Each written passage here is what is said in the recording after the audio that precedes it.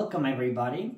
I'd like to welcome you to the session on international venture capital trends and investment opportunities.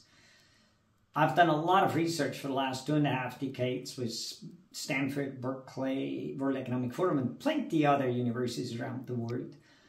And with technology going global, with startups going global, with VCs going global, there are lots of options.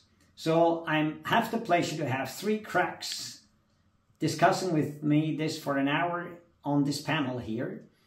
And this is Anne, who was the chairman of the British Venture Capital Association, European Venture Capital Association, and investing globally for the last 2.5 decades, or almost 3 decades. We have Avichay from Israel, investing there in super tech companies and take them global. And we have Crypto Valley VC, investing internationally, but also taking Swiss startups from the Crypto Valley in Zug international.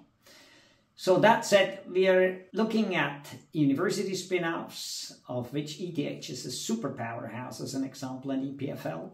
We're also looking at IPOs versus M&A exits, which means at the end of the day, investment opportunities for angel investors, pension funds, family offices, and institutional investors. Join me on that session.